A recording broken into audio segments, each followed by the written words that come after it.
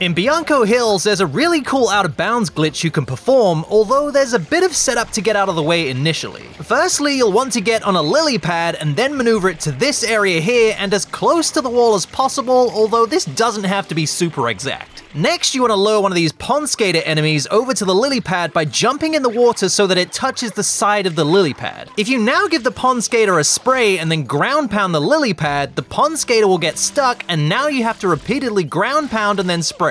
Ground pound, spray, ground pound, spray, you get the idea. Doing this will slowly but surely push the lily pad through the wall, and in some cases, the pond skater actually follows suit and goes through the wall too. Okay, that's part 1 of the setup. Part 2 involves getting Mario out of bounds, which is surprisingly simple, but there's a tiny bit of skill involved. You want to make your way to this area of Bianco Hills, where you begin fighting Petey Piranha in Episode 5, Petey Piranha Strikes Back. Just to the right side of and over this fence is a slope that for some reason has no collision, meaning you're able to fall straight through it. Just a small heads up, you may want to perform a spin jump by jumping and rotating the control stick mid-air. You want to spin and then immediately use the hover nozzle and then head in this direction, which should now reunite you with the lily pad we pushed out of bounds. And that is the setup complete. From here, you're able to ride this lily pad all over the place out of bounds because the game doesn't check if the lily pad is actually on water. There are some restrictions though, the amount of water you have being the most obvious. Secondly, a lot of the area out of bounds has death planes below, so you pretty much have to stay on the lily pad. You can, however, venture through walls, and you can end up in some weird situations where Mario's head pokes through the ground as you glide along. You can even go all the way around Bianco Hills to get great views like this, but if you're thinking, oh wow, I want to go to Delfino Plaza, sad news for you, I'm afraid. If you go too far out of bounds, the game straight up kills Mario, which honestly sucks. Also, when you get out here, if you jump off the lily pad, Mario actually gets stuck in the air. You can use FLUDD, but you're unable to aim, so yay? Funniest thing is though, if you press B, Mario will end up in a weird contorted pose where FLUDD is disjointed and now you're really stuck. Soft-locked, in fact. Time to reset. This is a really neat glitch, honestly, and there's a lot going on here, so have fun trying it out.